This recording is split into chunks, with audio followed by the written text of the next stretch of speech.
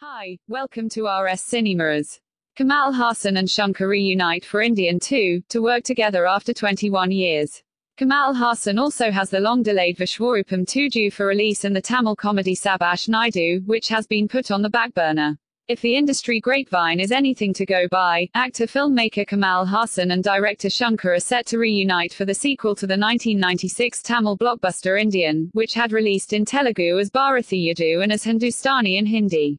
Apparently, Indian 2 will be made as a bilingual in Tamil and Telugu, and will be dubbed in Hindi as Hindustani too.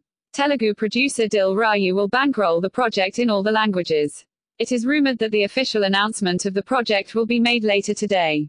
It's quite possible that it could be made at Big Boss, as today happens to be the finale of the popular reality show which Hassan has been hosting.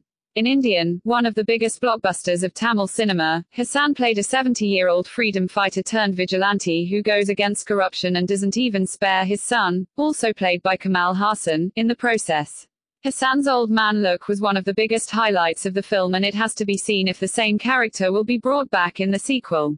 In the last scene of Indian, Kamal Hassan tells his son that he will be back if the need is there.